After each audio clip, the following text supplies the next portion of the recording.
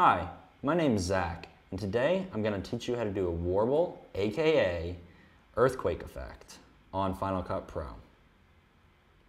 First, you're going to start by going into the effects menu. You're going to go down to video filters, distort, and then earthquake is the one you want to select. All you're going to do is click and drag that onto your video.